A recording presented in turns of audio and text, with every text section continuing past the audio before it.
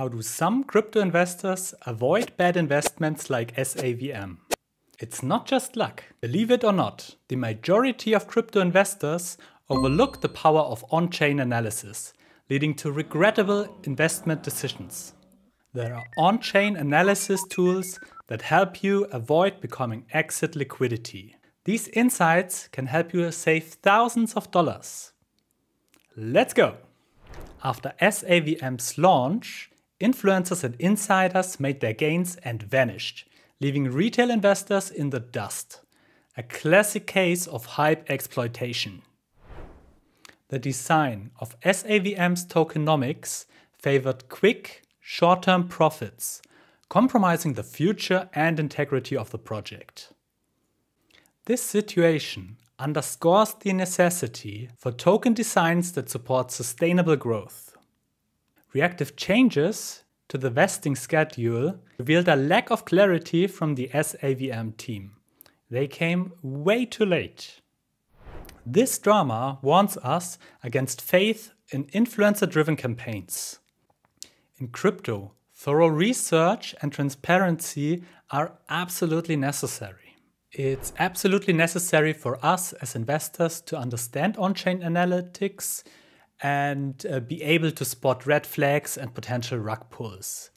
When we come to Bubblemaps, here we can type something in like Satoshi VM.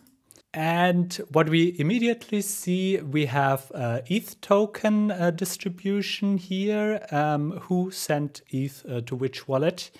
We have a lot of connections.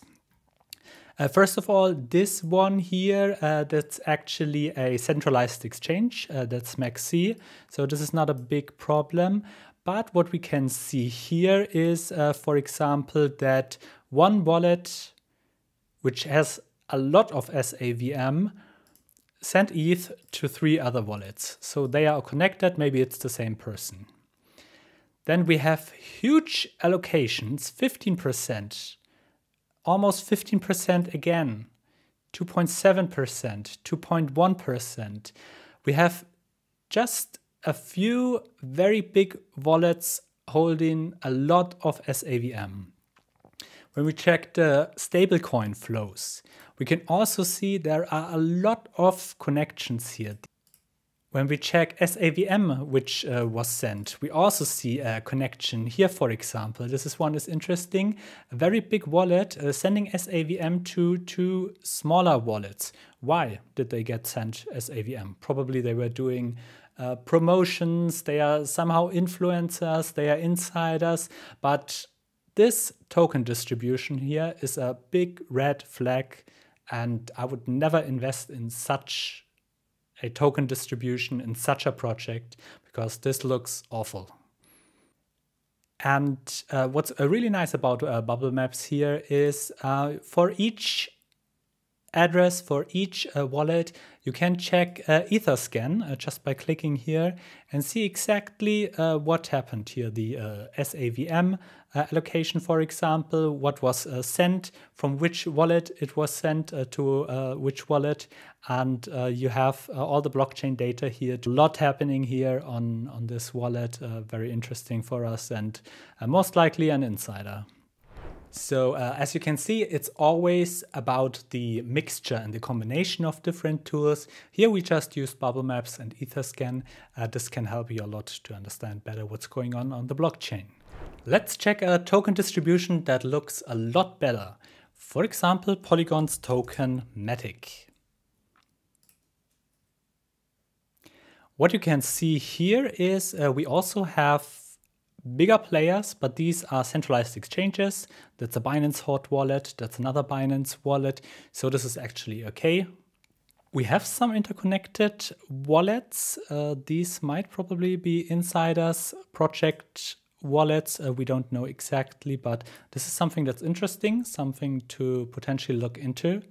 But all in all, we see there are a lot smaller holders.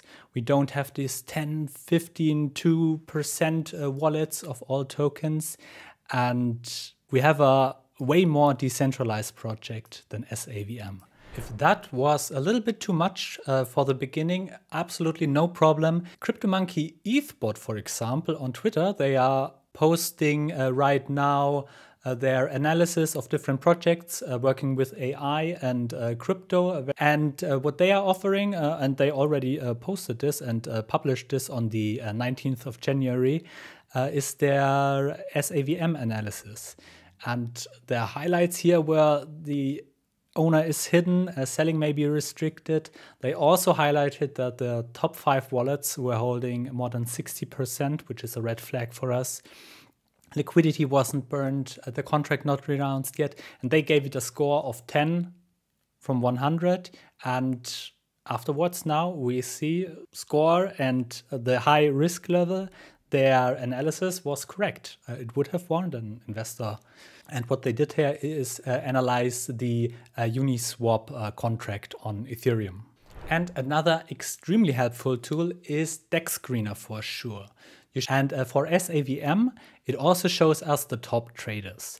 And these were actually very early. So if you checked SAVM on the launch here and the top traders, you saw that these wallets sold SAVM here, for example, for 210K US dollars, and they never bought it. So they got an allocation for free, and they were able to immediately sell it after launch. This is a big red flag. This is so problematic. You see, an early investor should always have a vesting period. It shouldn't be possible to dump a lot of tokens on the token launch. If somebody has conviction in a project, he shouldn't sell it directly. That's a no-go, okay? But on SAVM, that was possible because they bootstrapped the project with influencers, and they had no vesting period. The influencers were able to sell the tokens directly on launch. The SAVM drama is a reminder to always do your own research, using tools like Bubblemaps or DEXScreener to analyze what happens on the blockchain. Thanks for watching. For more DeFi Alpha and insights, hit that subscribe button. Always remember, being informed is your best defense against becoming exit liquidity. See you on the other side.